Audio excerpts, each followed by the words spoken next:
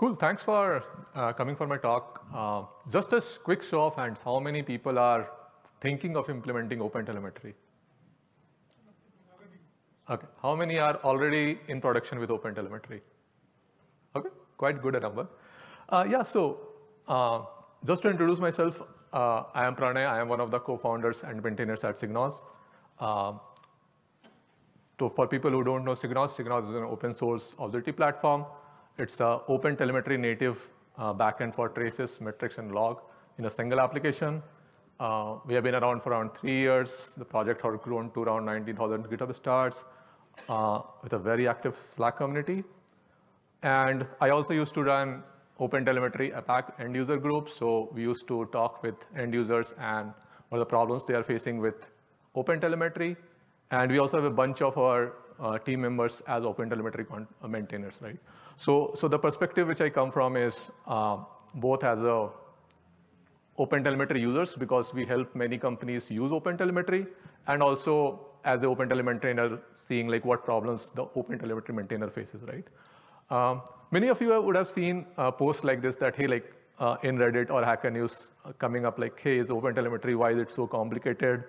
Or why is it like, people are not able to get a sense of like why it is like this, and ranting in Reddit and Hacker News, right? So in this talk, I'll just try to sort of give context on what we face from our users, helping users set up OpenTelemetry, and what we think are the potential reasons why it is so, and maybe as a community, how we can improve it. And the third point, which we face a lot, is helping organizations implement OpenTelemetry, because implementing a new telemetry stack is an org policy and like org transformation, and that also takes a lot of buy-in, right? So I'll just quickly run through what are the things we hear from our users, right? So OpenTelemetry has a complex learning curve. I think many of people today have talked about this. Even the basic concepts of instrumentation is essentially a new concept. People don't know what an OpenTelemetry collector is, what is a processor, transformers, right? And just to wrap around the concept of OpenTelemetry, we have seen people take a lot of time. People don't understand that. And just to give an example, if you have ever done custom instrumentation of metrics, there are things like meter provider, then you have to define a meter, then there's an instrument, and very quickly it becomes very difficult for people to understand, right? There's a cross-language inconsistencies. The behavior in one language to other is very different. There are some efforts going on today for addressing these differences, but we saw today the OpenTelemetry configuration working group which presented, and I think that's a great step in the right direction, but still it takes a lot of time to, there's a lot of difference between different applications and languages. Here is just an example where somebody is trying to pass a bearer token, and the way Node.js and Python handles the space between in the authorization token is very different, right? And as of now, this is blocked by spec, because different working groups have different interpretations of how to implement it, right? And this is fair from OpenTelemetry working groups point of view, but the end user doesn't really understand what's going on. So just trying to highlight why people think it's very complicated. What we've also seen is there's a lot of baggage which people have coming from different ecosystems like Prometheus, and the way OpenTelemetry does those things is very different. So people have a lot of time wrapping their heads around, hey, why is, for example, defining histogram buckets like this here versus Prometheus, right? So when end users see this, they think that, hey, OpenTelemetry is very tough. One of the reasons which I think is because they are coming from an ecosystem which is generally Prometheus, especially talking about metrics, and the mental model for OpenTelemetry is very different, right? And it takes just a lot of learning curve to understand how to set things up here, right? Also, there's a lot of silent failure modes. I think this is just could be improved by better clear debugging messages. There are issues around, we see a lot of issues that, hey, should I use a pre-fork or post-fork? Is hypercount pre-fork, post-fork? So even in Python instrumentation, there's a lot of issues which people face, right? And Many times people just send data to you using OpenTelemetry, and this is just talking about distributed tracing. You may be sending data to an OpenTelemetry by OpenTelemetry SDK, but still you don't see anything, right? And today, as of now, the status is that there's a lot of silent failures. You don't get a lot of verbose messages to understand what's going on really in the under the hood, right?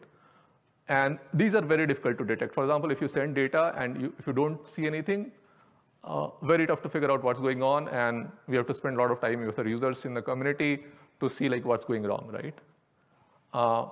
Yeah, so these are like some issues which I wanted to highlight so that people who face this feel heard.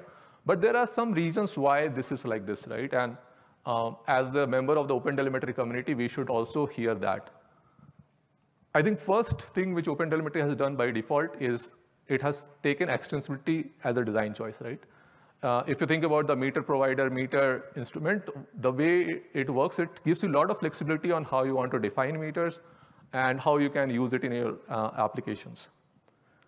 Also, this is happening because people are coming from different ecosystems and trying to adopt OpenTelemetry now. And thinking about it, OpenTelemetry is still relatively new. It has been around for around 3 years. I think this should change as people start their journey with OpenTelemetry, and new developers which are coming up. As they start their journey with OpenTelemetry, they should get a lot better. And just as a shout out to all the maintainers in OpenTelemetry, right? It is still the most advanced implementation which does all three signals together. And maybe a round of claps to all the maintainers, right? That this is still, I think this is still a remarkable feat.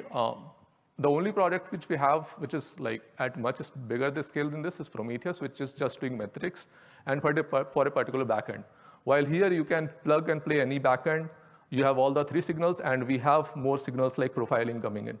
It is inherently a hard problem. But having said that, we still need to do a lot of work around to iron out the issue. I think the declarative config working group is in the right direction. We also need to be working a lot on providing verbose errors, which would help users debug this. So yeah, just thinking more from users' perspective rather than what is best from a software engineering perspective. I think that's important, but also thinking about what are the real messages should we emit, how will it affect the experience when people actually implemented this, right? So these were like two issues which I think why OpenTelemetry is complicated by design, and it's not to say that it can't be better, but I think there's a path where OpenTelemetry gets much better. And we've already seen today many of the companies like Monday and eBay are using OpenTelemetry at huge scale, right? And we also see customers and users benefiting a lot from OpenTelemetry. So I think this is just a matter of time as OpenTelemetry grows and becomes much popular, and this becomes a default tool to start instrumenting, right? I think the last point which I want to touch upon is people have a lot of issues or like have questions which you have seen our end user group on when they start OpenTelemetry journey in org, right? Hey, like what should be the ideal setup? How should I convince my developers? How should I convince my teams? And I think the best way to do this is to have more user stories on OpenTelemetry. At SigNoz, we have started publishing some of these case studies, but I think there's a lot of scope for us to do, like as all backend providers and as a community, to publish more user stories on how we are publishing, how we are using OpenTelemetry scale, right? So yeah, so to summarize, OpenTelemetry still has a lot of learning curve, but I think it's for a reason because it's extensible by choice, by design. But we still have a lot of work to do as a community to remove inconsistency and provide more sort of active messages which can help users use faster. So that's about it. If you want to discuss more about OpenTelemetry, come join our Slack, ping me on Twitter, or we are hosting a happy hour now just across the street. So just scan the QR code and join me. Yeah, that's about it. Thank you.